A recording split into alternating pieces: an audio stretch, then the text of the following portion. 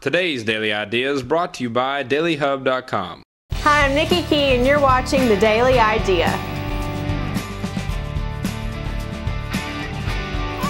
Responding to repeated requests to our inbox. Ugh, not again. Well, today's topic was going to be can't miss stock tips, but I'm too tired for that. Now that I'm a big-time online actress, I decided to accessorize with the baby.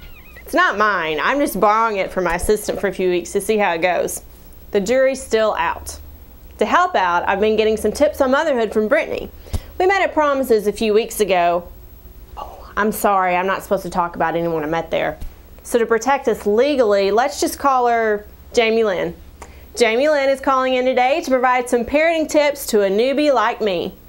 Is she on? Jamie Lynn? Hello.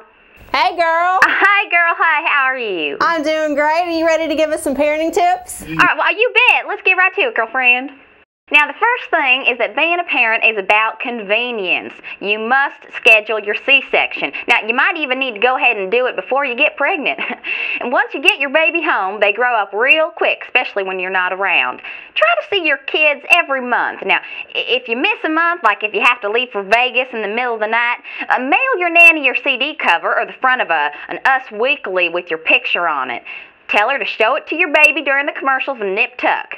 Now be prepared for your baby's, her first time stuff.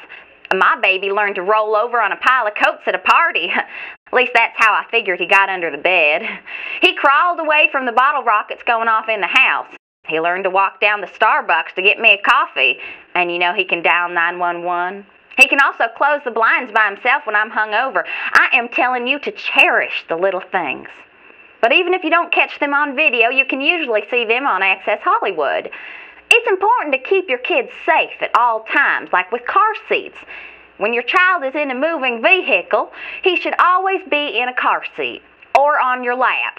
If you let him steal while you work the pedals when he's young, you never know. He might be able to rush you to the emergency room someday. I'm just saying, think about it. That safe environment means that we talked about also means good nutrition and hygiene. Children need both. It's easy to give your kid an apple juice every time he cries. I do. But ask yourself, am I being a responsible parent? What would Tyra do? So I cut down on sugar by filling up his sippy cup with Diet Coke at night.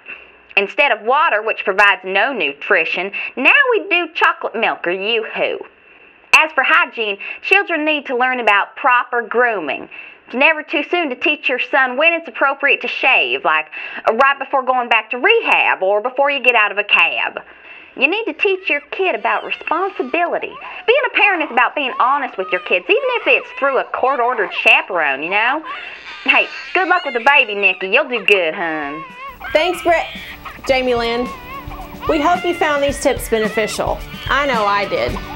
Does anybody have any Benadryl I can give this kid? That's another Daily Idea.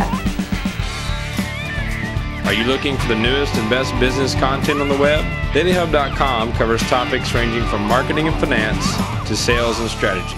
Visit dailyhub.com today.